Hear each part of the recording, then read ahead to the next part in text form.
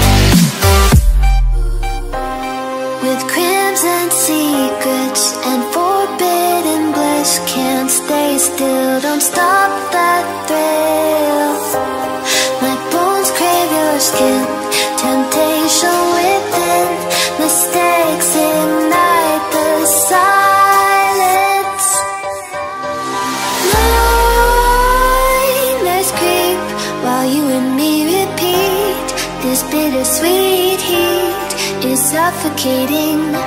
I'm waiting and always hesitating. Kryptonite desires set my heart afire. Heart on fire. Set my heart afire.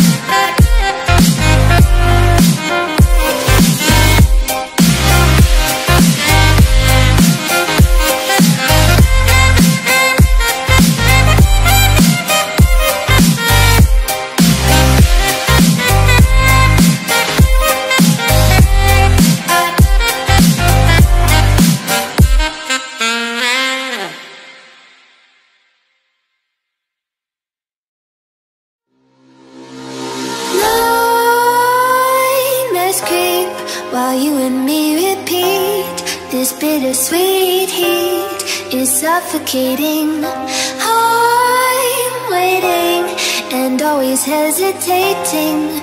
Kryptonite desires set my heart afire.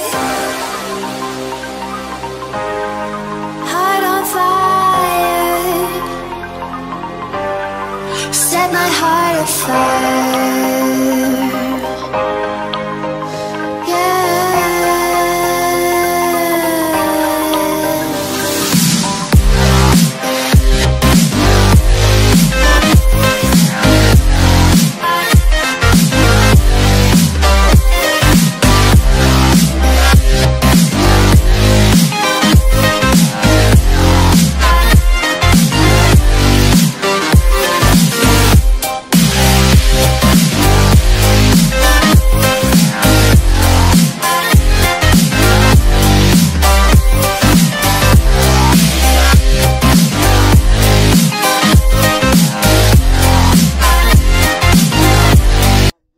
high tide na po.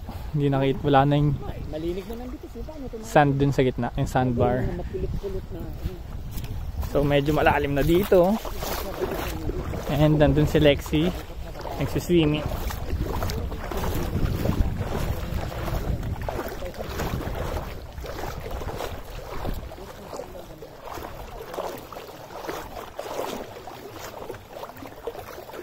Takot na ikaw, Lexi?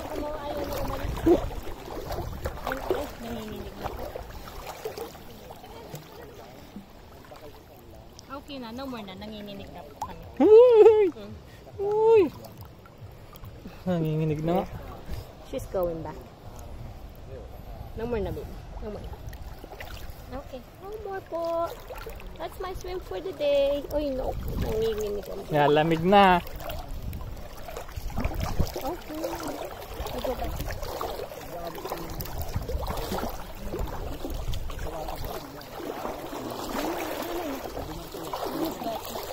Ay, no. Wawa naman si Lexi po. Nanginginig. Paglaki mo tira para hindi lang. Ayoko masasan. Ayun lang, matasan. Wala ba buhat? Kaya ko nga nilagay dito. Para mabandawan na. Kasi naglakad-lakad din lang doon sa mga rock formation. Oo nga, layo nga na narating niya.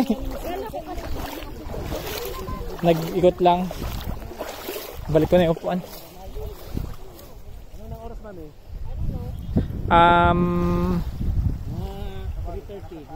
3:40. 3:40. Basta 4 o'clock. Till now. Ayan guys. Wala na yung sandbar. Ganda dito talaga. Nakatawa-tawa kami lang.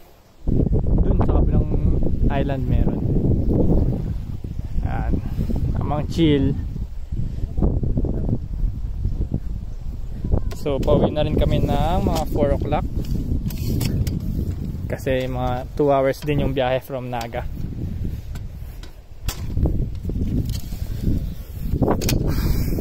Yeah. Lakad-lakad lang. So I think that's it for this vlog. Tamang pinakita ko lang yung beach trip na walang katawa-tawa. Dito siya sa, nakalimutan na yung pangalan, lalagay ko na lang yun.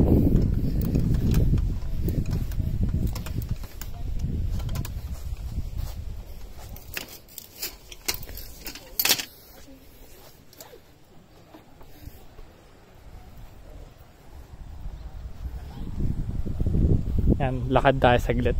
Pakita ko na sa inyo yung lugar. Yan, mga kubo-kubo. Parang pinaka cottage nila. Yan. Hindi pa siya ganoon ka-develop. Actually, hindi pa siya open eh. Kaya lang kami nakapunta dito kasi kakilala ng tito. Yung may-ari niyang mga cottage na yan. Dito meron din daw lalagyan kasi i-develop pa. Yung daan dito medyo ano pa rin eh, hindi pa nga siya develop. Ano pa, rough road pa siya, sinisemento pa lang. Pero maganda rin siya, hindi siya mabato masyado. Ayan yung sand niya. Kuha tayong sand. Ayan. Hindi siya white sand do, pero hindi rin siya yung sand na maitim. Kaya okay siya. Tapos walang katao-tao nga. Pero siguro after pandemic, pag na-develop na to, okay na siya. Pero good siya guys, hanggang dun sa papuntang sandbar hindi siya ganun kabato. May mga iilan. So ayun guys, that's it for this vlog. See you guys next time. Out.